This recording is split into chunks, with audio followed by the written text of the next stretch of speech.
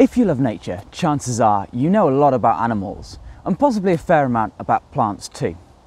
But there's another kingdom of complex life that almost always gets forgotten about.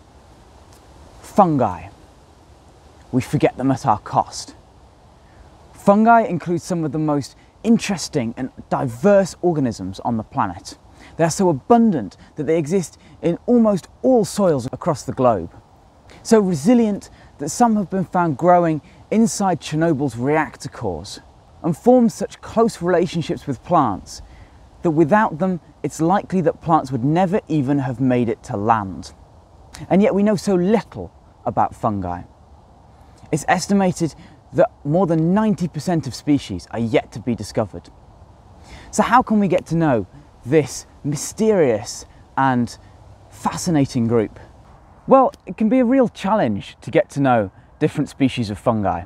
There are at least 15,000 species just in the UK, and many of those are rare or difficult to identify. But some are more distinctive and more common, and the Field Studies Council Fungi Name Trail is a guide to some of those species. The chanterelle, for example, with its yellow frilly gills, or the shaggy ink cap, whose bell-shaped cap dissolves in its own ink. Or this fly agaric, the classic toadstool of fairy tales. Or strange fungi that look less like mushrooms, like the birch polypore. Or this extremely strange candle snuff fungus. And the guide also explains a little bit about fungi ecology.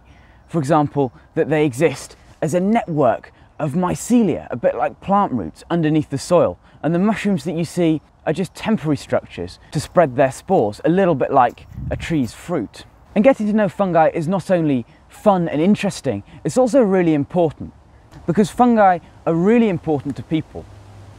Compounds from fungi form the basis of many modern medicines, whilst fungi are also a sustainable food source, and some can provide a way of breaking down tough, non-biodegradable materials like plastics.